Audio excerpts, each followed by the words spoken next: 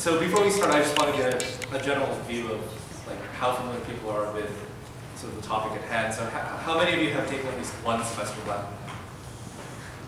Cool. How many of you know who Cicero and Tiro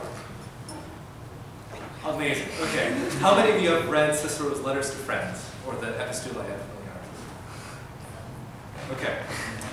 So by now you should have a copy of the handout. The selections aren't chronological, but they're in the order of my argument. Still, I put the important parts of the Latin in brackets next to the English translations. So if anything becomes unclear, please ask me during the question period. We have a collection of Cicero's letters to his friends, family, and associates titled, unsurprisingly, his letters to friends. It's divided into 16 books, and the 16th and last book of letters begin with 7 that I'll be focusing on today. These 7 letters are fascinating because we can situate them in a clear context in ancient history. Cicero and Tiro were traveling from Athens to Rome in the winter of 50 BCE, only a few months before Caesar crosses the Rubicon and starts the civil war. Tiro gets sick and he stays at the Greek town of Patrae for 7 months. As Cicero stops from town to town, from Lucus to Alusia, he sends these letters to Tiro over the course of a single week. Sure, these observations are important, but I want to challenge why these letters are historically significant to our understanding of Cicero and Tiro. McDermott serves as a clear example when he writes, Tiro's illness, brought on, no doubt, by his overzealous work for his patron, apparently yielded to treatment. By the time Caesar crosses the Rubicon, Tiro is fully identified with all of Cicero's personal and political interests. But how can this be? Even in this simple explanation, we haven't linked Tiro's absence to his health, but we've linked both his absence and his health to that slippery concept of love. But we never have Tiro's voice in these letters. It's always just Cicero. In fact, Cicero himself invites us to read emotions out of his Latin. Let's look at the first selection here. I can't and I don't want to write you what feeling I'm affected by. It is Cicero himself who is brought to a certain state of mind by the influence of, affectus sum, an emotion. He claims he cannot write about this, although he writes exactly what he feels afterwards. He rephrases this in the second selection here, I was differently affected by your letter. I was seriously shaken by the previous page and a little relieved by the other one. Here are the other 2 overarching themes of Cicero's language, comparison and qualification. The differently variate introduces 2 conflicting emotions. He is thrown into disorder, shook, perturbatus, and he's restored to a good condition, recreatus. At the same time, Cicero qualifies the turbatus with the intensifying preposition per and the adverb valde, just as it qualifies the recreatus with the weakening adverbial accusative paulum. So we're going to set aside ourselves from our assumptions about Roman friendships, Roman patron-client relationships, and our assumptions about Cicero and Tiro. Instead of reading these into his Latin, we're going to read out of his Latin by breaking down the basic building blocks of his letters, the word choice, the syntax, and the characterization. So let's begin with word choice. Selection number 3 is the first few lines of the 16th book. I thought I could suffer this longing for you more easily, but obviously I don't. And even though it's really important to our triumph that I come to Rome as soon as possible, I still seem to myself to have sinned because I had left your side. Cicero describes wanting to see Tiro in negative and overly emotional terms. In other letters, he'll pair this longing, desiderium, with his great worry, the magnus solicitudo, or his greatest desire, the maxima voluntas. On the other hand, how does he describe Tiro's actions? But since your will seemed to be that you didn't want to sail unless your body was fully strengthened, Tiro's wanting to stay behind has become his will, voluntas, and later in the same letter, Cicero will describe it as a decision, concilium, or judgment, sententium. These are all impartial, legalistic terms in Latin. So now Cicero has put blameworthiness next to blamelessness, emotion next to reason, and himself next to Tiro. These personal justifications bleed into the impersonal or conventional, just as the description of our triumph, the nostrum here, is sandwiched between such a clear delineation between the emotional man, like ego, and the rational you, or tu. We can also start to separate the emotional and rational from the words that Cicero chooses to mean to get better.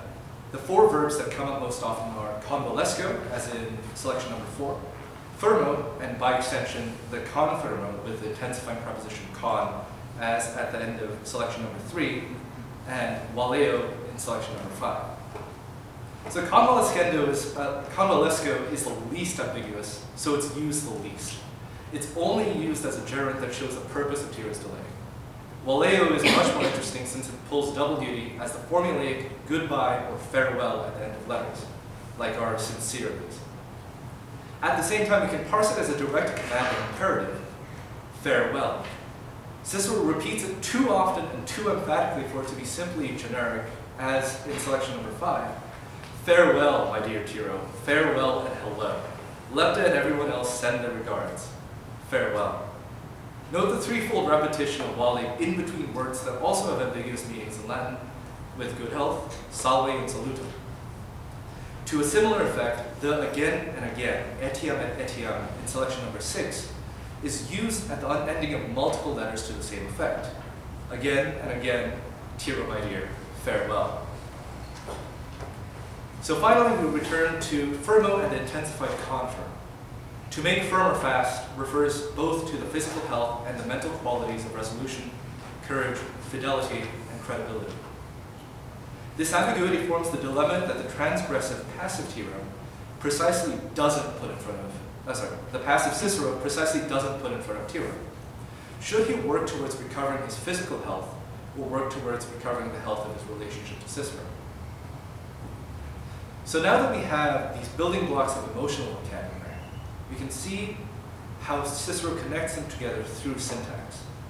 Cicero wants Tiro to carefully, diligentem, most carefully, diligentissime, attend to the careful work, diligentia, of his own health.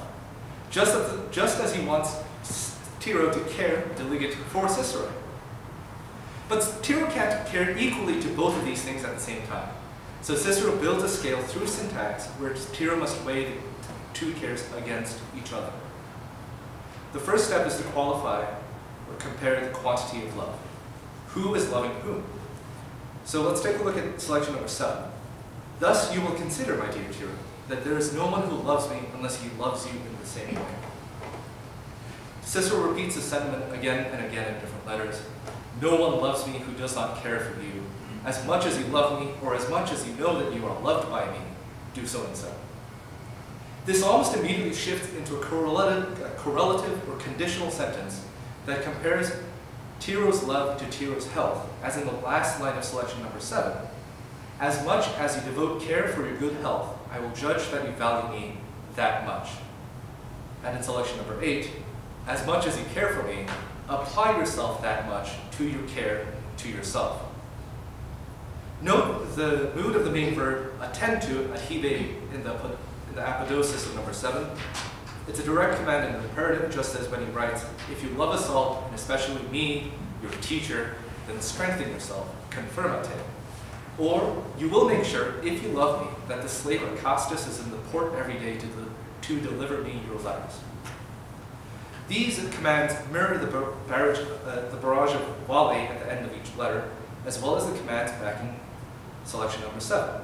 Set aside all things, be a slave to your body. Omnia depone in corpore servum.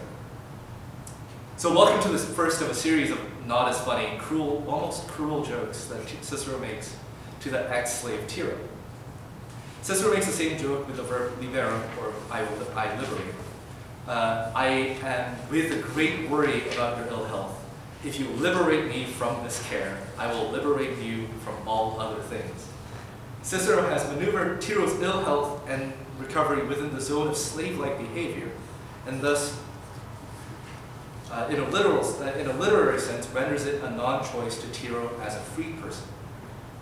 But suppose that Tiro rejects this categorization.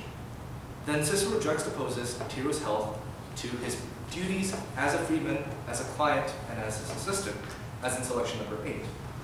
Add the care for your health to your countless duties to me, and this will be the most gratifying of all of them.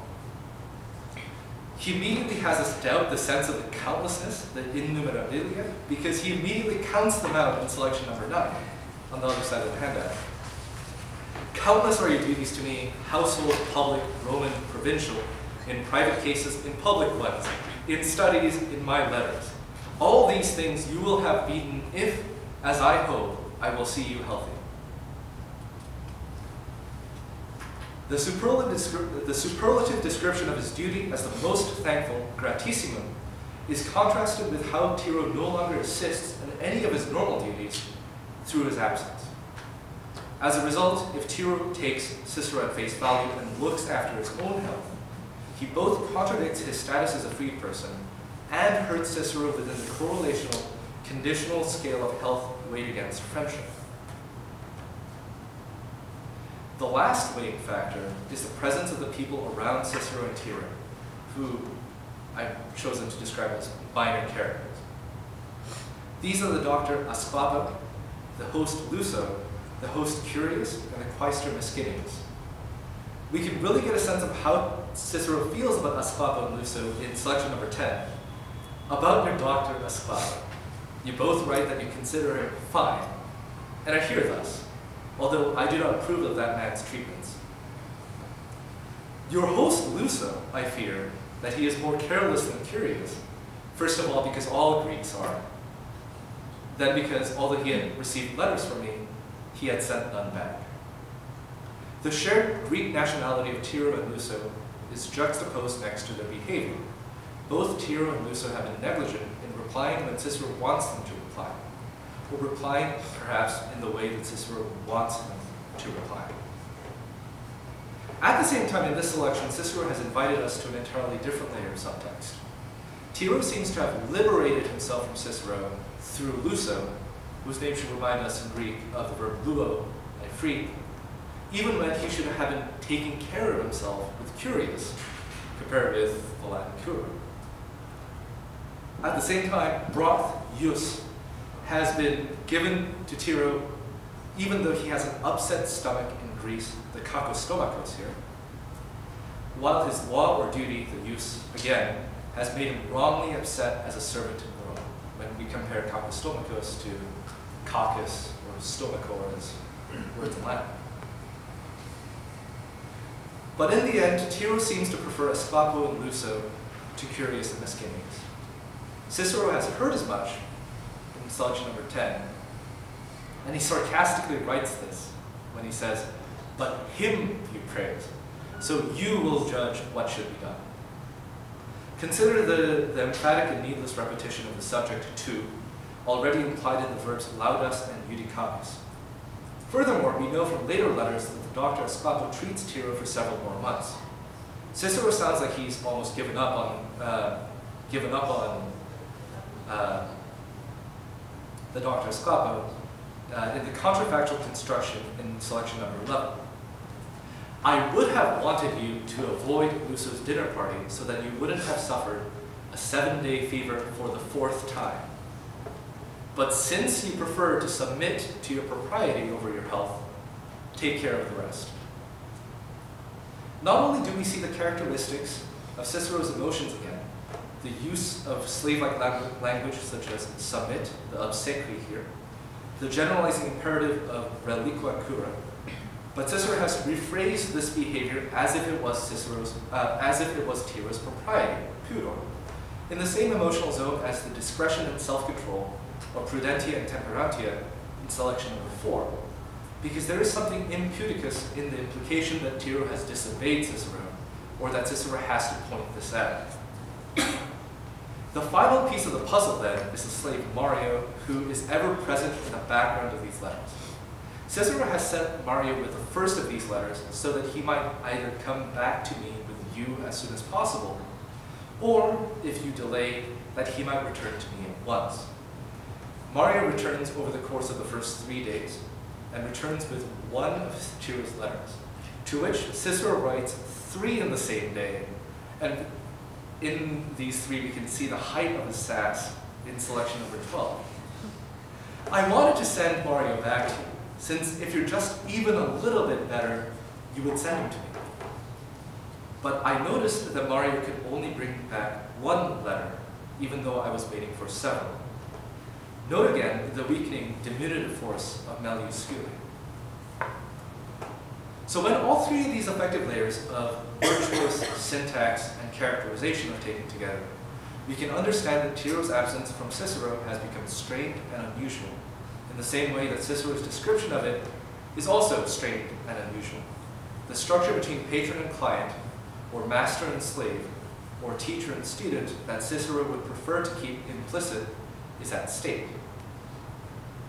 I hope I've shown you how ambiguous Latin expressions of love frame ambiguous relationships in a manner that deserves as much attention as the questions of ancient history of who, or when, or where.